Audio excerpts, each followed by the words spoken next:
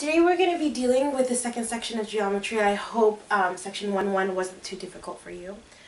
The second section we're dealing with linear measure. The title is stated linear measure and precision, but we're just going to go over linear measure. You're only going to be tested on linear measure, and precision will not be on your homework or your test, okay? Before we get into the section, please remember to pause the video for your vocabulary, so go ahead and pause it and work on your vocabulary. I might not remind you every video, but please make sure to remember that your notes are not complete. You can do the vocabulary afterwards if you want, but don't forget or else you won't get full credit on the homework. Also, to remember to pause before you write, or vice versa. You can pause the video, write what's on the board, and then play it, or you can watch me teach it and then pause it while you pause it and then you write it. The important thing again is please do not pause and please do not write at the same time while you're listening, so that way your attention isn't split. So again, we're going over linear measure 1.2. The first part of linear measure is a line segment. So we went over what lines are, and lines are basically right here. It's the ones with the arrows, and again, if you remember the definition of the arrows, it just basically means that it can't be measured because the arrows mean that they what? Go on forever, okay? So a line segment means that it stops. So this would be a line right here, but the distance between A and B, that would be a line segment. So here, C and D, they don't have arrows, they're exact points, and the middle can be measured because it's an actual measurement. So we call it line segment CD. So instead of arrows on top, which talks about the whole line, we're just talking about that segment between C and D, so we'll just put a line. So you see the difference on how we write it. The next thing is congruent segments. The term congruent is in your vocabulary, and basically it just means equal. So you'll see congruent segments, congruent shapes. You'll see the word congruent all the time, and what that basically means is that they have the same measurement, the same area, same perimeter for when it comes to shapes. But in this case, it's just basically that if one line is congruent to the other, then it means that their measurement is the same. Okay? For example, here, X, Y, and PQ, they are equal. And you can tell that they're equal simply by that little line. So you see this line right here that they give you, okay? It tells you that this is, you kind of match it. Anything with that little line means that it's equal. Okay, if there's another set of lines that are equal to each other, instead of putting one, we'll put two. So for example, if I want to draw a little line segment here, and I want these two equal, but this already has one line, I'm going to put two lines.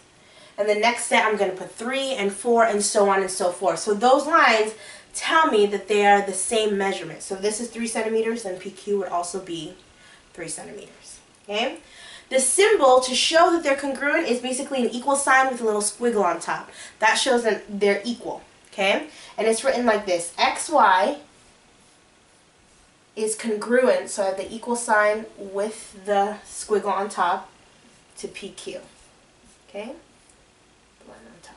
So that's how you would write the two segments are congruent. Again, if you haven't done so, go ahead and write what's on here. Pause it and write what's on here.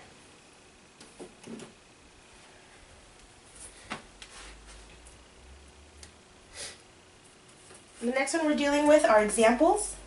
It was a pretty short section, so the examples we're dealing with is just line measurement. The first part of your homework, the first part of your activity in class is basically just measuring. And then we're going to go into more of them actually giving you measures. So here they want us to find LM. So we have to locate LM, which is this entire line right here.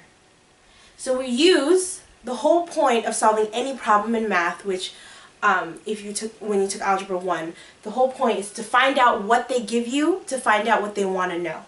So they want to know what the entire measurement of LN is. But they only give me MN, and they give me that this whole thing is 4 centimeters. Okay? And they want to know what LM, they don't want to know LN, they want to know this segment right here, it's missing. So I know that this is 2.6, and I know the whole thing is 4 centimeters. So basically, in order for me to find this segment, okay, all I have to do is take the whole line, which is 4, and I'm going to subtract it by MN, which is 2.6. So it looks like this. Let me show you in letters.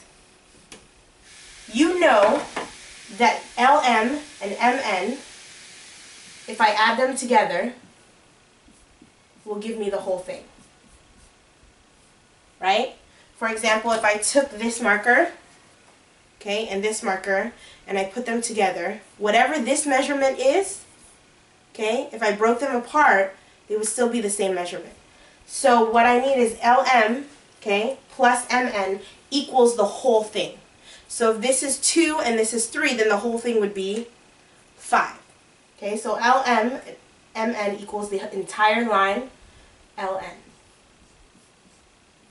We know what MN is, which is 2.6, and we know that LN, the whole thing, is 4. Now we don't know what LM is. And in algebra, if I wanted to get rid of it, I just subtract. So I subtract 2.6 from both sides. So LM equals 4 minus 2.6.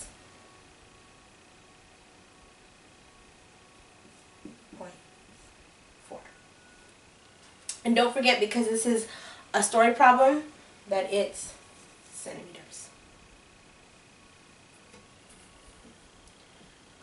So pause this and write it down. And then on page 17, number 7, that's the one you do on your own. Okay, so page 17, number 7, that's the one that we're going to check when you come into class tomorrow.